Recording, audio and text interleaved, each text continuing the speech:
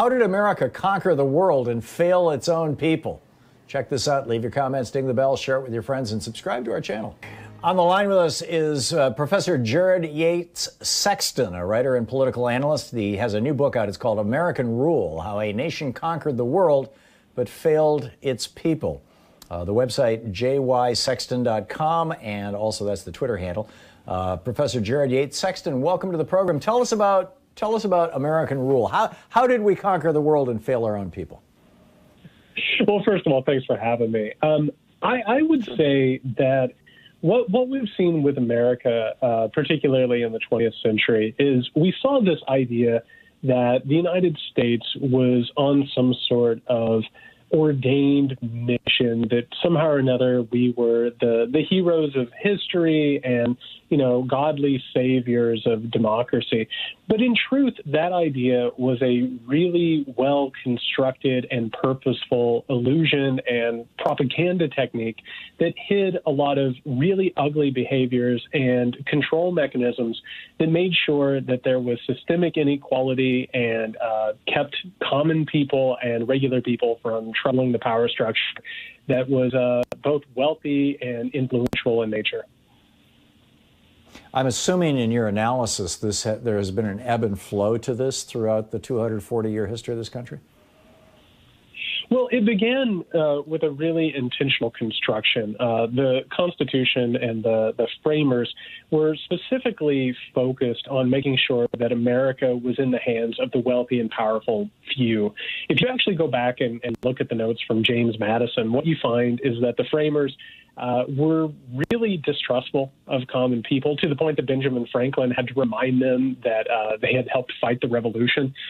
So from the beginning, of course, we have that aristocratic control and white supremacy in our laws, and it's really only strengthened over time. We've had a couple of moments where the mythology has been troubled, of course, most famously with the Civil War in the 19th century.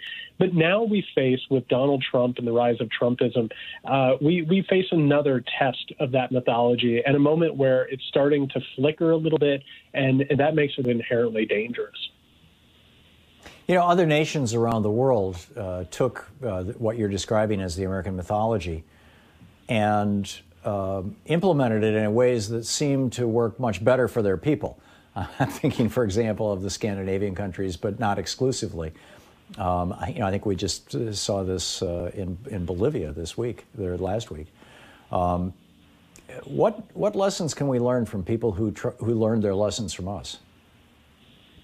Well, one of the problems with the American experiment is that from the very beginning, it's been touched off with this idea of divinity.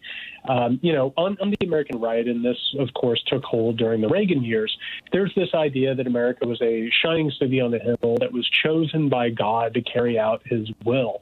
The problem is when you start viewing it through a political and civic religious lens, all of a sudden, the country becomes unimpeachable. It becomes unquestionable. And to even criticize or even talk about the possibility of improving the nation is tantamount to heresy. The problem is that much of American history and politics has been taken over by this religious view of America, which makes it nearly impossible to really question the structure or to even try and reform it. So what's your suggested solution? Well, I think first and foremost that we have to look back on our history and understand the truth in it. I mean, I think there's a reason why Donald Trump is spending a lot of time on the campaign trail talking about patriotic education and making sure that the founding fathers are treated almost as if they're saints, and that America has been good from its very beginning. I think once we start troubling these mythologies and we start dealing with where we've come from, we can understand where we are, why particularly we are, drowning in conspiracy theories and these anti-democratic movements. And I think that once we understand our past, we can start to chart a future that is actually more real, more human, and better for everybody involved. Do you see any models for moving America forward in the direction of, well, first of all, I'm assuming that you see some value in the mythology itself. In other words, if it was real, it would have been good. And if that's the case, are there examples around the world that we could emulate or lessons that we could learn to actually fulfill that mythology or that promise or that ideal? Well, I think one of the main problems is that there's a massive division between the rhetoric and the idea, like the Declaration of Independence, which, of course, is based on inalienable rights and liberty and freedom and equality, and the Constitution. No, I'm asking you about today. Oh, for sure. I think that we can look at the possibility that because America has fallen under these spells, that it's led to movements like Trumpism. And I think that we need to take a look at how we've been misled and look at other countries that have sort of risen in power, such as Great Britain, of course, which during the British Empire was, the biggest empire and the biggest influence over the world. And eventually they moved away from trying to control other countries through colonialism or military matters, and they started turning more in on themselves, talking about things like healthcare and protections for workers and individuals. So I think there is a way out of this problem, but I think it starts with taking a look at our history and where that mythology has fallen short. So at the end of World War II, with the collapse of the Ottoman Empire and the really consequential beginning of the collapse of the British Empire, and then to the full collapse of it, maybe the collapse isn't the right word, but pulling out of African countries that they had occupied and whatnot, and changing the nature of their relationship with dependent states like Canada and Australia in the 1950s and 60s. Britain basically said, okay, that empire thing, that was, it was a good run for 100 years, or longer, but we're not going to do that anymore. We're just going to become a country that takes care of ourselves and our people, but we'll also be a good neighbor to everybody else. Is that the sort of thing that you're suggesting for the United States? I think that is probably one of the best ways forward. I think particularly at the beginning of the 21st century, with things like the Iraq War and the so-called war on terrorism, we found ourselves in more and more countries, dozens of countries, running military operations, undercover operations, with our bases everywhere. And the military-industrial complex, of course, focused on maintaining American hegemony and, dominance of interest. I think when we take a look at, like what you were talking about with the British Empire, starting to realize that they could become part of an international alliance, they could work with their neighbors and not necessarily have to control other populations. I think that's a really exemplary example. I think that's a pretty good idea of what we probably need to look at.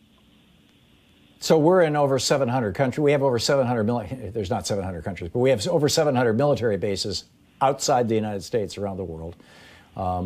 Where do we begin? I mean, is there a framework for deconstructing empire? Are there lessons to be learned from the British experience? Well, I think in terms of deconstructing empire, one of the things that we have to take a look at is where we put our resources and where we put our energy. I think, like a lot of people, I think that we need to take it away from projecting our power abroad and bring it home. I mean, there's absolutely no reason why human projects in America aren't pursued, why we don't have health care, why our infrastructure is crumbling. I mean, with the pandemic and, of course, with economic crisis and hurricanes and wildfires out west, we see that we are increasingly unable to meet these moments. And I think if we stop projecting that power and trying to control people outside of ourselves, which inevitably always blows back in our face and leads to unintended consequences, if we start bringing the resources home and the focus home and trust that the world will not go haywire simply because we're not controlling it, I think that Americans and actually people abroad as well could live better, longer lives. Yeah, look at the history of Iraq, of Iran, of Vietnam. It just goes on and on and on. Professor Jared Yates Sexton, the new book is American Rule, How a Nation Conquered the World but Failed Its People.